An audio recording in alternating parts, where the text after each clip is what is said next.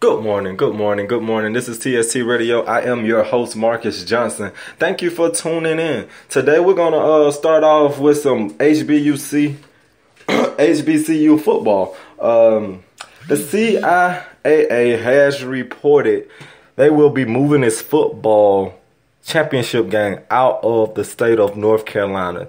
The new location is yet unknown. The NCAA basketball tournament will be moving also. The cause of this is, I know, if you can recall back when North Carolina was going through all that, the bathrooms with transgenders trying to use the women's bathrooms and restrooms and all that. So they're losing a lot of money because they don't want to allow a person of transgender to have the choice to use the male or the female. They want you to use the bathroom that the gender describes you when you was born. They don't want you to come in as a male dressed as a woman trying to use a woman's bathroom. But this law has lost North Carolina a lot of money. It's the law is called the HB2 law. It limits individuals from using restrooms designated for the gender which they were born. That's how it's stated. Like I said, it's losing the state a lot of money. I would rethink this. I really would rethink this because I think the ACC is moving their championship game also. So that's a lot of money that the state of North Carolina is losing. And I don't think they want to lose that type of money. If you can recall, the NBA did move the 2017 All-Star weekend from North Carolina because of the same law. Do you know how much money that they revenue? Come on, man. You gotta make that money. You're losing a lot of money. Moving on to some NCAA football tonight. We have Houston and UConn. Last year, UConn was Houston's only loss. Houston only lost one game. Like I said, both teams are coming in with some high-power offenses led by their quarterbacks. Houston is coming in as a big favorite in this game. Their quarterback, Greg Ward Jr., is off to a great year. He's 67 for 102 with 936 yards, 5 touchdowns, and 2 interceptions. On the other side, we have Sharifs. For UConn, he's 79 for 118 with 819 passing yards, two touchdowns with 2 interceptions. UConn's defense has kind of struggled coming up to this game. They're giving up about 381 yards a game now. Houston's defense is coming in playing very good. Their defense is stopping the run very well this year. They only gave up 37 yards on the year in run defense. So that's great. So if UConn can't run the football, which their starting running back has averaged, like, I think on the year he has maybe 122 yards on the year. So for him to get his running game, his game going, he's gonna have to fight through a strong D in Houston, the Houston Cougars. So it will be a lot of big plays. Expect a lot of big plays on offense from both teams. Whichever defense step up and make some stops, get some turnovers, whichever defense win the turnover battle, I think comes out on top. But my prediction, I think Houston's going to come out on top on that, which later I will get into the rest of my prediction. But moving on, Alabama senior linebacker Tim Williams was arrested this morning with a misdemeanor gun charge. He was found with a gun that he didn't have a permit for. Guys, we can't keep getting caught with these guns. You shouldn't need a gun, really. You shouldn't put yourself in positions to need a gun. I know sometimes those situations come to you, but if you're not old enough to carry a gun, if you're not old enough to get a permit, don't have a gun. You know you're targeted. You're a big-time player. at the University of Alabama. So we got to use our heads, guys. You know that you're targeted.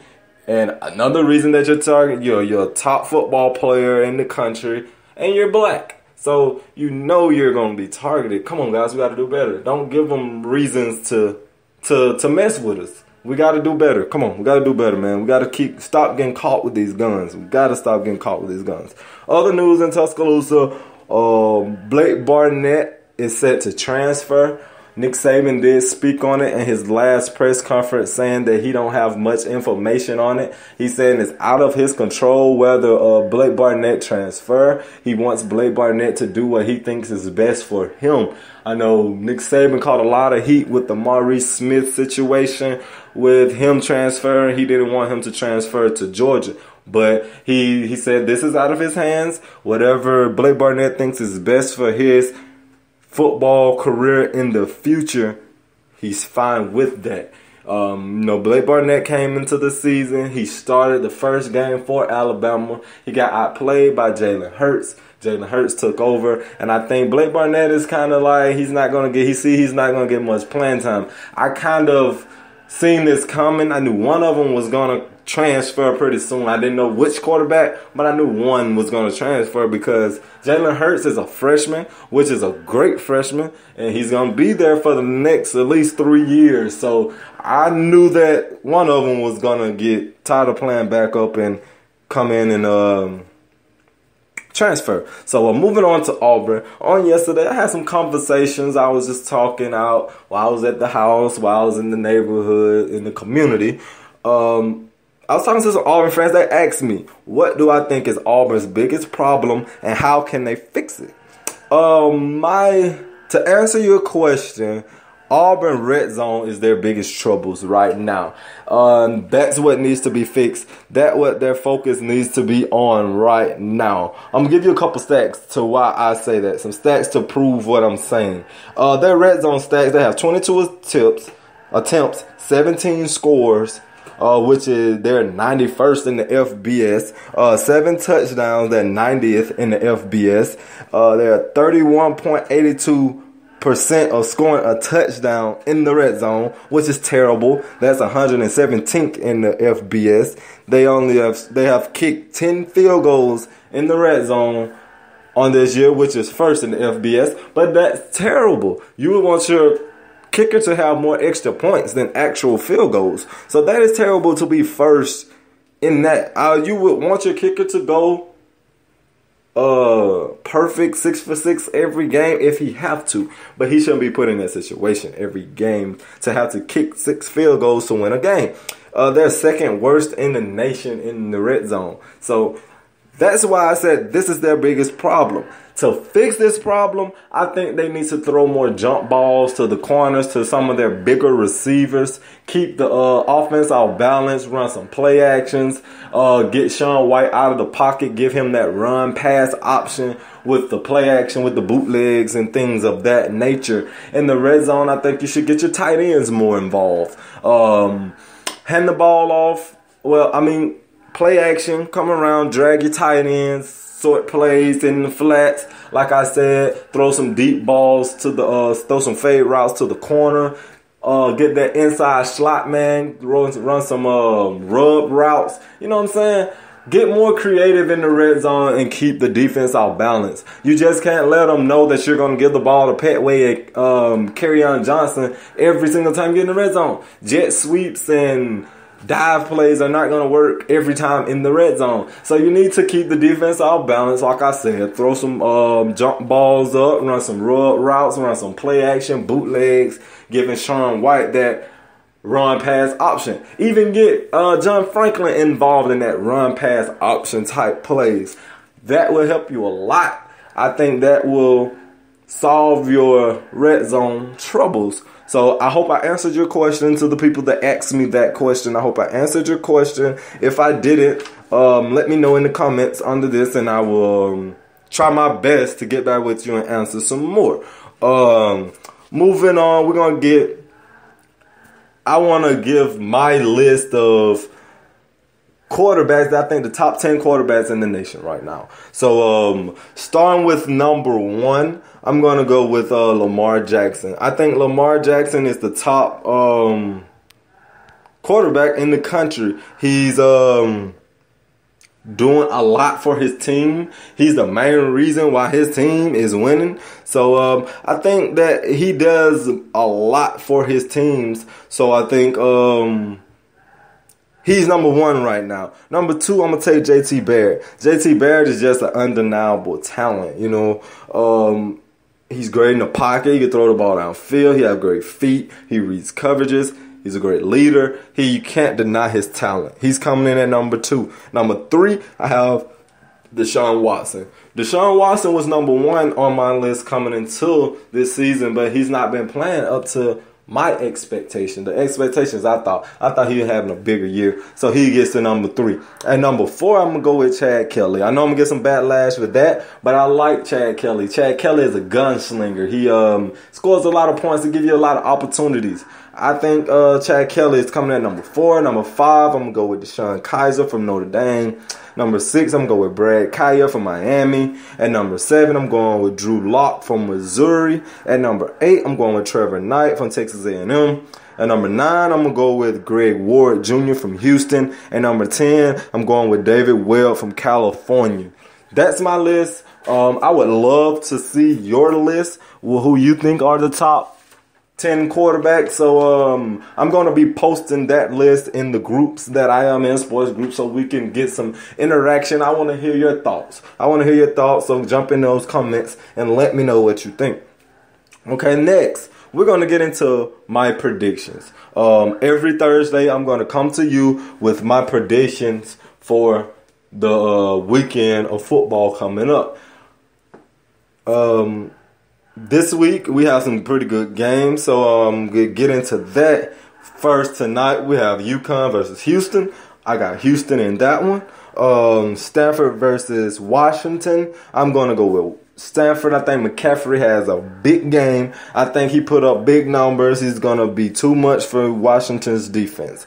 Next, we have Florida versus Vandy. I think Florida's going to take that, even though they gave us a 21-point lead to Tennessee. I think they're going to put it together. I know McElwain has preached finish the game all week long. I know last week I was saying that Ole Miss needs to be preached. I said Hugh Freeze needs to be preaching that at practice. But this week it needs to be Jim McElwain. So I know he's preached that. He's a great coach. He's a great football mind. So I'm going to pick Florida in that one. FSU versus UNC. I'm going to go with Florida State. I'm planning on trying to attend that game also this weekend. Tennessee versus UGA. I'm going to go with Tennessee. No, I'm going to go with Georgia. Excuse me. I'm going with Georgia on that. Wisconsin versus Michigan. I went against Wisconsin on last week, so I'm riding with Wisconsin this week. I'm going to get Wisconsin beats Michigan. Oklahoma, TCU. I'm going with TCU. Kenny Hill have a big day. He's too much for Oklahoma's defense. Louisville, Clemson. I'm going to go with Clemson. I think Deshaun Watson turns it on, have that big game on a big stage to this weekend. Alabama, Kentucky. Alabama takes that big. Texas A&M, South Carolina. I'm going to go with Texas A&M. Trevor Knight has a big day. Miami versus Georgia Tech. I'm going to go with Miami. Brad Kaaya has a big day. Has a Heisman performance day. He's going to put up big numbers, and I think Miami take that over Georgia Tech.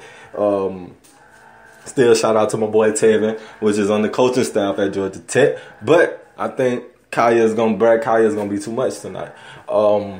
Like I said, I'm going to be posting both of those lists in my on my group pages, on my business pages, and I want to hear what you think. That's all I have for you today. I want to remind you to go out and like all of my social media pages: Twitter at True Sports Talk, Facebook. I need True Sports Talk Radio. I would like for you to join our fan page at TST Game Day fan page. So go and like all our social medias. I would like to thank you for all of your support. Trying to do something that's not been done here in this area of Wetumpka in Airmore County. So I thank you for all your support. I'm trying to do some big things with some high schools here locally, Montgomery, Elmore County, Tallahassee, Eclectic. I'm trying to do a lot of different things, some things that's never been done to bring more excitement into the city and within our high school football programs. So thank you for your support. I can't do it without you. I'm going to be trying to do some game day shows, a lot of different stuff. I'm already now doing highlights. You can go on my pages and check those out. I'm just trying to do a lot of things for the community to hype up this football year, our high school, college, everything. I'm doing this so I know we have people from the local areas going off doing big things in the collegiate careers. So I would like to be able to cover those guys and bring your attention to those guys to follow their career outside of Elmore County. So with your support, it will happen. Like I said, that's all I have for you today. Thank you for tuning in. I am Marcus Johnson. This is TST Radio. Thank you for tuning in. I love you guys. Thank you for your support.